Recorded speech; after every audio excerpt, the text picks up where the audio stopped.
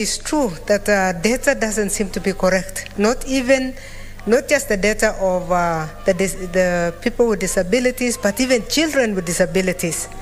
Mr. Speaker, there has to be a way in which we can know our children from when they are young.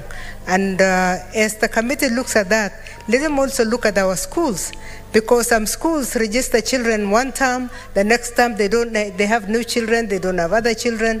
I think this question is very important because it's going to open our minds on which solutions we should really be dealing with, or how we are going to approach this.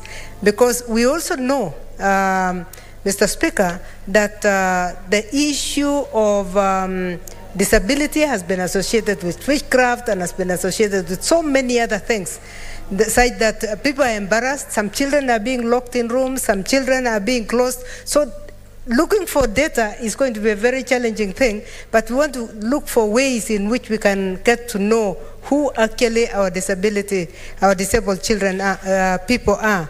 Finally, Mr. Speaker, we need to actually ask ourselves, is this the responsibility of a mother who gave birth to a disabled child, or it should be the responsibility of a nation that receives tax? We need to see how we can move that burden away from the parents, because, Mr. Speaker, you realize that if you have 4 children and one of them is disabled, you'll spend 50% of your time with a disabled child and 50% for the other 3 children, which means there are many challenges.